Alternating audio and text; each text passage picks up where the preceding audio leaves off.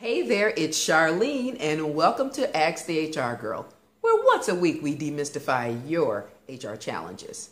And this week's question, causing trouble on the way out the door? Okay, let's check it out. Dear HR Girl, I own a small nonprofit, and recently one of my senior directors was accused of wrongdoing by another employee when they turned in their letter of resignation. I'm inclined to chalk it up to the employee making accusations because they are leaving. However, it could be a real problem if this alleged wrongdoing turns out to be true.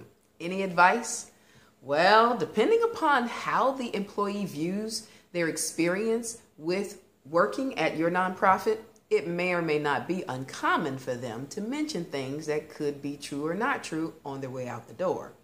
You know the employee's usual behavior, so be aware of the intention behind what they are sharing. Now, even though they are leaving, I would still strongly encourage treating the situation seriously by following whatever your process is for handling these types of things if the employee wasn't leaving and was going to be continuing their employment.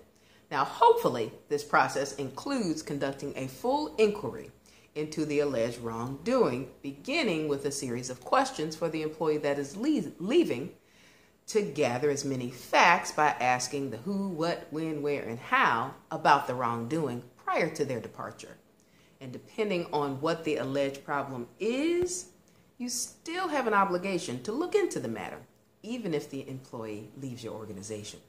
Now, if this concern is a potential liability exposure risk, seek counsel and have an expert conduct the inquiry.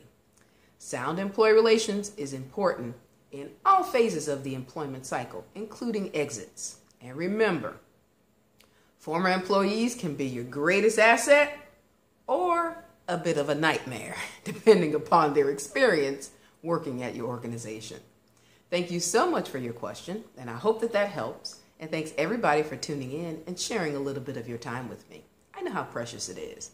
And if you have an HR-related challenge, go to thehrgirl.com, click on Ask the HR Girl, and submit your question. It might be our next video.